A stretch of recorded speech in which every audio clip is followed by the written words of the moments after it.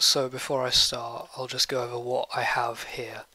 So all this is it's just default mesh made object. This one isn't mirror modified because it's asymmetrical, but it's just got classic subdivisions at the beginning, armature afterwards on here, the classic just always have the armature afterwards, just so you know, but I've just had them all set to 0 just to make it quicker. There's only like two main meshes I'm working with. I've got the clothes that I want to have cloth physics on one object just for simplicity. You presumably could have it on the same object if you wanted to, but I've just separated it for convenience. This is just the underside. So I've got this mask modifier here which does nothing but hide just the shirt I've made just so it doesn't clip, but that's not that important anyway because I don't really want to give these cloth physics. I'm sort of fine with that, and I've given it a rig. So there is animations on this, so I've just set up a default walking animation, so you can see that it's fairly basic, but you could also see that this isn't rigged. So if I were to go into the rigging and see that what is rigged on it, it only goes to here, and then if we check the weights on, just get rid of that, if I check the weights on this area, they've got nothing. So if I go to here, I can see that it's got the weights on it. However, if I go to here, it doesn't. These aren't rigged to any weight group. So if I go back and see, this doesn't move to any bone, so it just stays still. And that's one of the first things you need to have for your cloth physics to work. So let's now go to the second step, which I think I've already prepared. But if you don't know what pinning is, I'll quickly explain it. Where if I'm about to add cloth physics to anything, if I want specific parts to stay still, then I would make a weight group for the pinning. So if I go to here and add the actual cloth physics,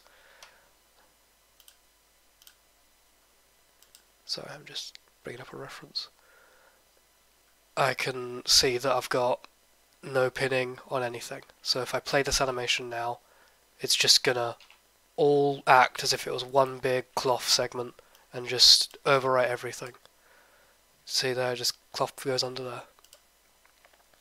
So one thing that I should mention is that there is a solidify modifier on this jacket just to give it some thickness. So you can see it working here. If I turn it off, then it becomes a single plane mesh. I would recommend that if you are using a single plane mesh clothes, you should probably solidify it just to give it a bit of shading.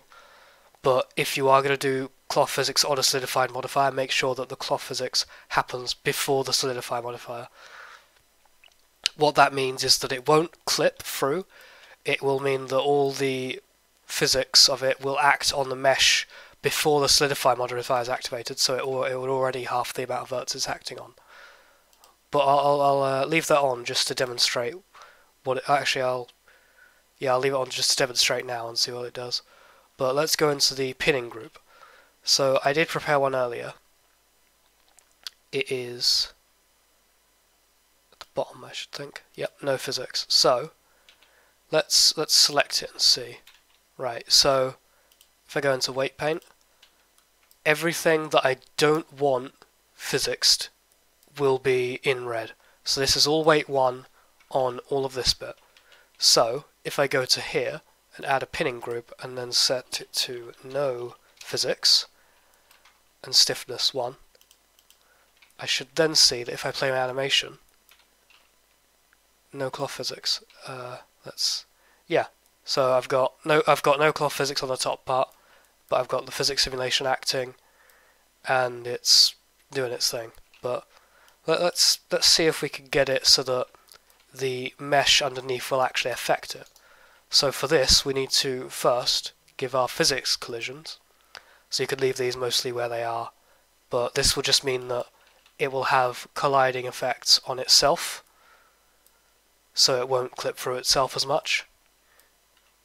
And then if I go onto this mesh, I need to give this collision as well, and you can basically leave this all as it is, and that'll be fine. So let's see.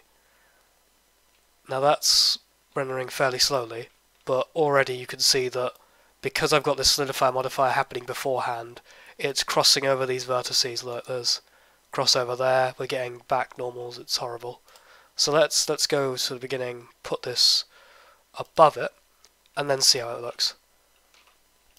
So the thing about physics is that it takes a while for it to reset the settings for simulating it. So if it doesn't play at the first, just pull it back and just watch it happen. So here we can see that not only is it colliding,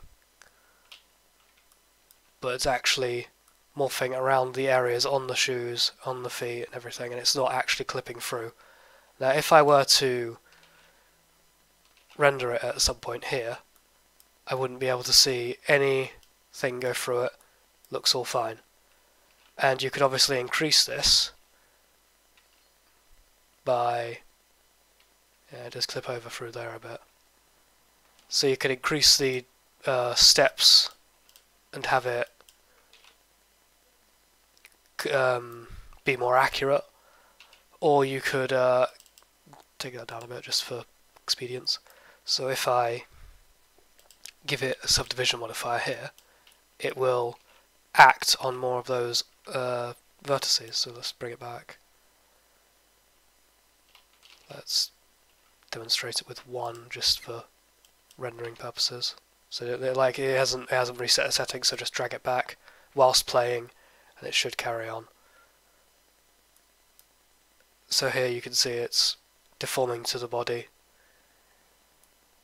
And then this will act on if the armature is moved. It will act on if the whole object is moved. It will respond to force fields. So if you want to put wind on it, it will react to that. And it's generally a lot quicker and better than just simulating it with something else or animating it by hand. So if I go back here, you can see that it's fairly wavy. I'd probably make it a bit stiffer if it's a coat like this, but there's no real areas of that's a bit broken, but it could be fixed with a bit more subdivisions possibly, or a few more steps. But that's about all you need to know. Just for clarity, this above the waist is completely rigged to the mesh. Rigged to the armature. So if you animate it differently, it won't update then. But if you go back, resimulate, it will. It's just that the cloth physics works on the entire mesh, but it needs to update the armature and the collision and the cloth differently. Alright, I've somehow forgotten to put the collision above the solidify. But yeah, that should be above the cloth, sorry. There, that should probably fix the error it was having with the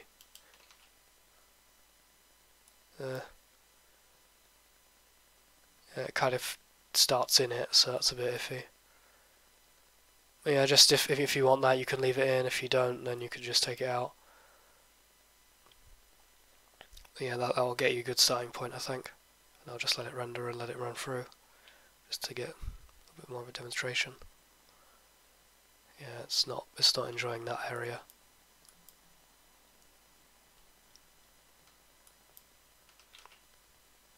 Anyway, that's about it.